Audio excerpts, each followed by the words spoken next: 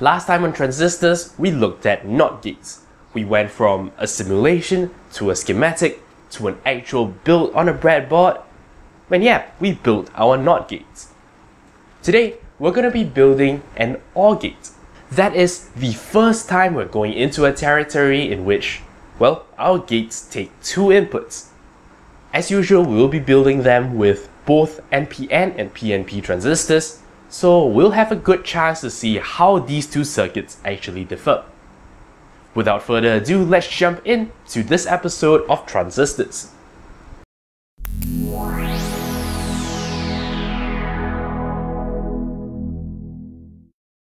Hello and welcome back to Transistors.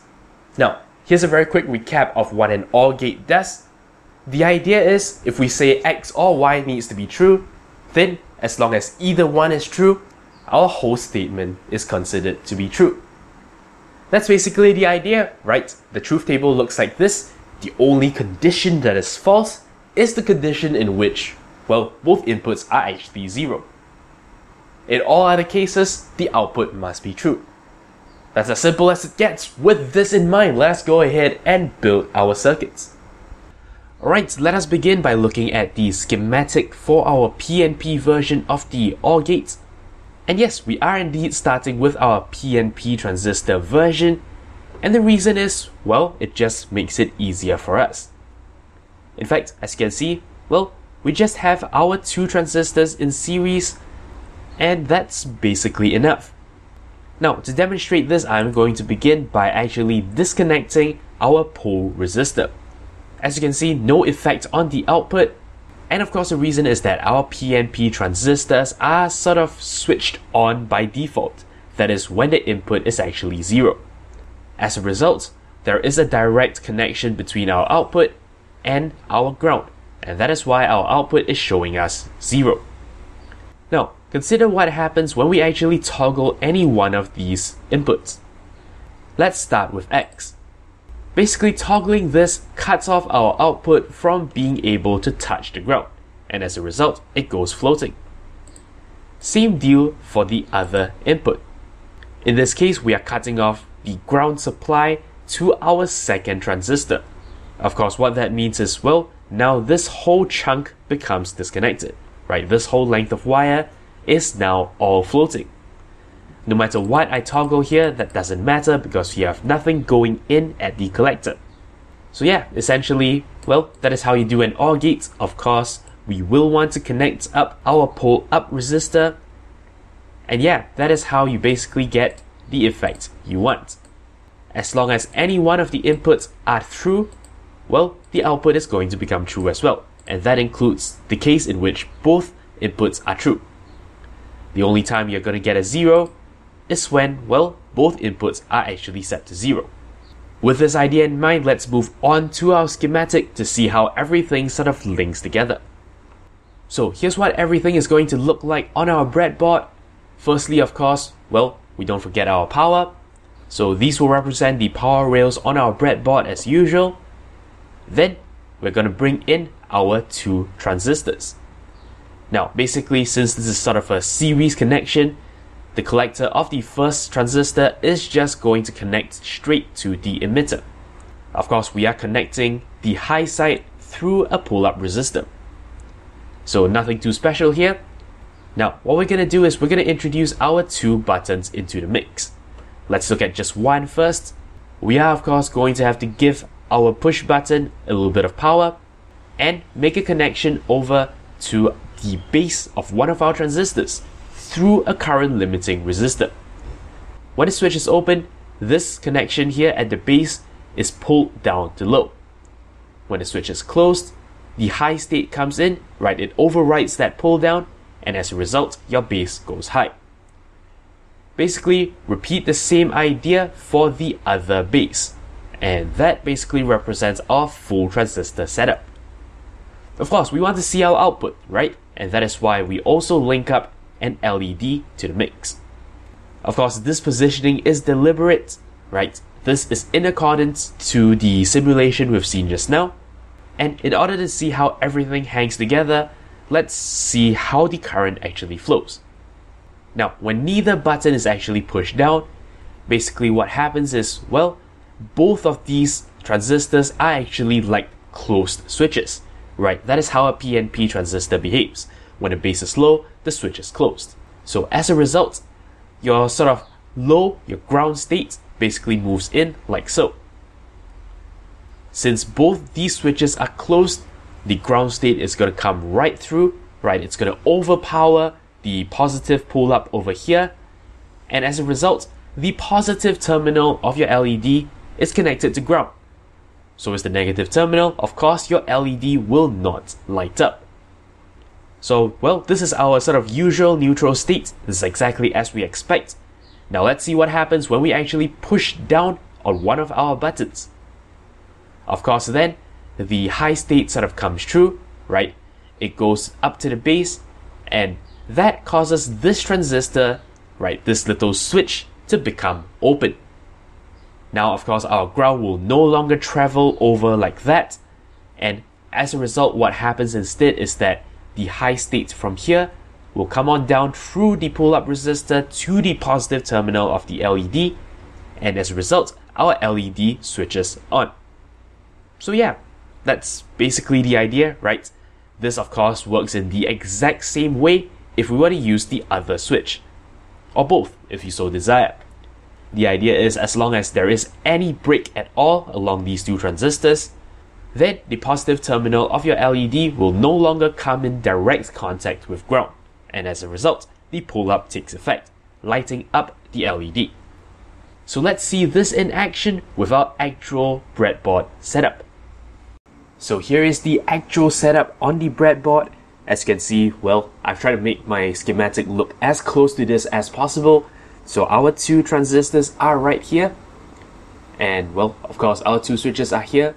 The power rails come in at the top, which, well, I have currently disconnected. So let me just very quickly put this back. And with this in place, we are now able to control our LED using our two transistors, acting as an OR gate. Now, each one of these are of course the different inputs, so if I were to press on this one, well, the LED lights up. And it does the same for the other switch as well. Of course, if I have both pressed down, that's fine, right? Of course, the LED also lights up, and it's only off when both switches are released. I guess this part is the hardest to see, but these two transistors are connected in series, the way we've seen earlier on in our simulation. In fact, let's go ahead and zoom in on this. So the reason why this works is, on the breadboard, they're sharing the same column, right? I don't know if you can see this column where my finger is sort of hovering above. Because they're sharing the same column, the collector of the left transistor is connected to the emitter of the right transistor, and that's how they are sort of connected in series. The LED itself, which is kind of out of focus here, is basically pulling from the emitter, which is also connected to our high state through a resistor. So that would be our pull-up. And yeah, of course, the final collector over here is going back to ground, which, well, my wire is a bit long, which is why it actually connects here on the upper right. So yeah, that is basically, well, the same circuit as we've seen in our schematic, but now on a breadboard. And now onto our NPN version. As you can see, well, it's nowhere near as pretty because now our two switches kinda have to be connected in parallel, like this.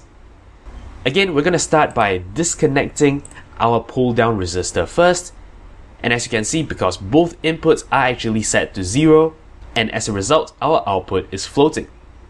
As long as any one of the bases actually goes high, what happens is, well, the switch is closed, and the positive, coming from the high state, is allowed to flow through. So your output takes on a high value. Of course, to handle the disconnected state, we are going to have to pull down to low. So the simulation is easy enough to understand, but now we're going to have to look at the schematic itself. Again, we will start off with our power rails, and of course, our two transistors, which are now connected in parallel. Of course, they go back to ground through a pull-down resistor. Then we bring in our two push buttons, and each one of the push buttons will go to the bases of our two transistors. Of course, true current limiting resistors.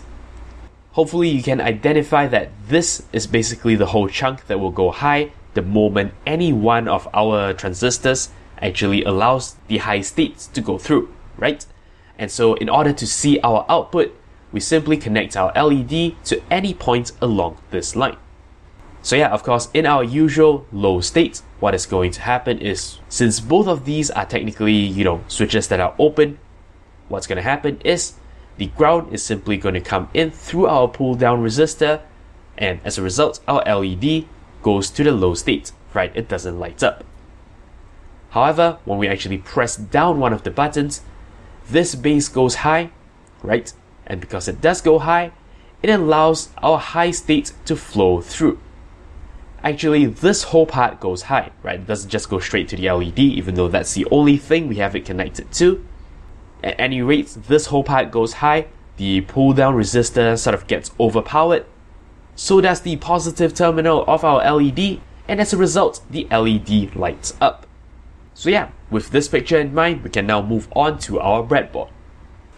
And now for the NPN version, as you can see, it is kinda more complex. What I've done is I have my two transistors here, right, and I've put them sort of on opposite sides of the breadboard. This is to better mirror our diagram, right? Our diagram also sort of has it in this parallel manner that I'm trying to replicate here.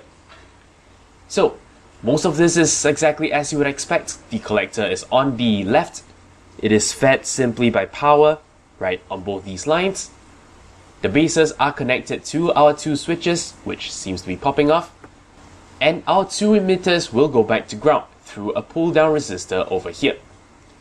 So yeah, basically, well, any button press will switch the LED on. And there you go, those have been your OR gates. As you can see, well, the two different types of transistors allow you to create quite different looking circuits. We generally don't need both kinds of transistors in order to express any particular logic gate. But yeah, as you can see in this case, well, clearly one is more convenient than the other. Anyway, that's it. Thank you very much for watching, and until next time, you're watching 0612 TV with NERDfirst.net. Thank you very much for watching. If you like my work and are feeling generous, you can shoot me a one-time donation on PayPal or sign up for a recurring one on Patreon. Of course, you can simply like, comment, and subscribe. You know the deal. For more videos, links to my channel and a related playlist are on screen. Thank you for your support.